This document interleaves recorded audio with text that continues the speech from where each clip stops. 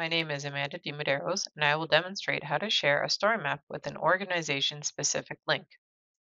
When you share a story map, there is nothing about the link that lets the recipient know which organization the story belongs to, as you can see in this screenshot here.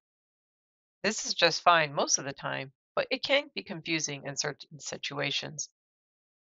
When you don't need to worry about this, for stories that are shared with everyone, because logging in isn't required. When sharing a story to someone who is a member of only one ArcGIS Online organization, because there is no opportunity for account confusion. When you might want to consider this, multiple ArcGIS Online accounts in different organizations. Organizations that use enterprise logins, because the reader must know the organization's short name to log in, and that piece of information is not always something everyone is aware of. If you need to share a private story, one that requires a login, and you know some people you are sharing with are members of multiple organizations, you can help them by tacking on a URL parameter with the organization's short name to the story link, like this. Please note the URL parameter is case sensitive. It must appear as URL key with a capital K. Now let's take a look at this in a story map. I have my story maps here, but I want to share this with multiple people in different organizations, or perhaps they have multiple organizations. So I'm going to copy the global ID of my story map.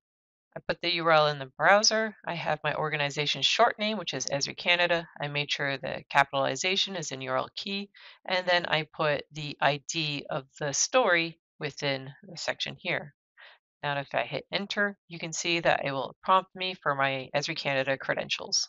And this will take me to my story map. As you can see above in the URL, it is already pre-populated with that custom link that we created. Let's look at collections. Again, we're going to grab that global ID at the top of the URL of the browser.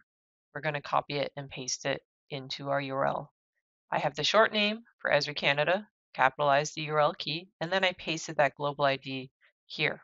When the URL parameter is provided in the story link, the reader is directed to the organization's sign-in page, not a generic one, which is clearly labeled with the organization's name, and it doesn't require the reader to complete the organization's URL. If the organization is configured to use only enterprise logins, readers will be immediately redirected to the organization's login providers page. If you found this video helpful, don't forget to like this video and feel free to leave any comments and/or suggestions below.